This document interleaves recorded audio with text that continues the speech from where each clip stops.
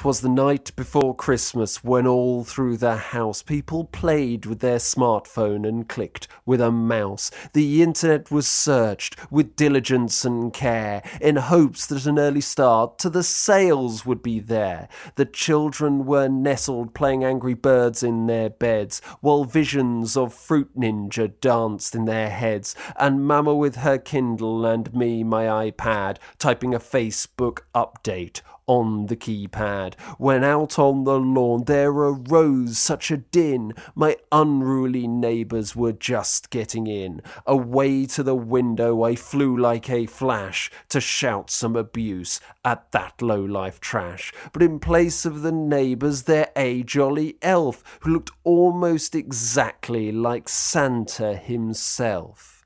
A twist of the head, and I knew right away that burglars dress very queerly today. He spoke not a word, but went straight to his work. I thought, I'll not allow this, you thieving jerk. So I swung with a club at the bridge of his nose and rained down upon him the most fearsome of blows. But Santa sprang to his feet and hit me with a punch like a missile, and away he sprang, giving the reindeer a whistle. I heard him exclaim ere he drove out of sight, "That's the thanks that I get?